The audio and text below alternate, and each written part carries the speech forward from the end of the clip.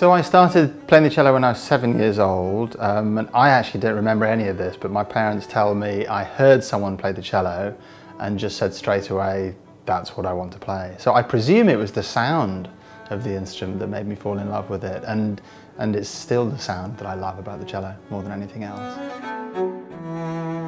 My cello was made by Cesare Gili in Rome in about 1750, and it's a very unusual cello, partly because he only made 6 cellos, so there are just 6 of them dotted around the world, but also because it was made for somebody in a marching band. In those days, in the Roman marching band tradition, they had cellos. So you can see a little dark hole in the back where a plug of wood has been put in, where before there would have been a harness to go around somebody's waist as somebody was marching through the streets of Rome. So that's where my cello began its life. The cello is very versatile, it's true. I mean, apart from anything else, it has a huge range. So if you talk about the normal range of a choir, you talk about the soprano, the alto, the tenor, the bass. That's the full range of the human voice, both male and female. And the cello covers that whole range. In fact, we go lower than normal basses and higher than normal sopranos. So in that sense, it's very versatile because of the huge range.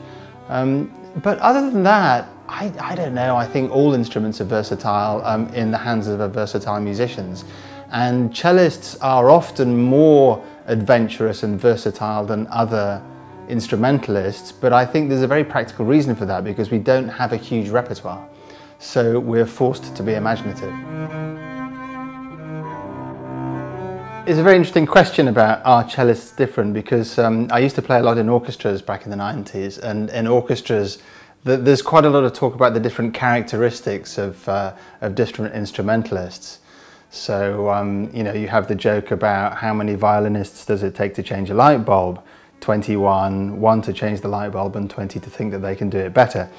So violinists are supposed to be very competitive, but cellists are supposed to be the very friendly, laid-back ones. Usually in a symphony orchestra, all the cellists in the cello section hang out together and go for meals together and stuff like that.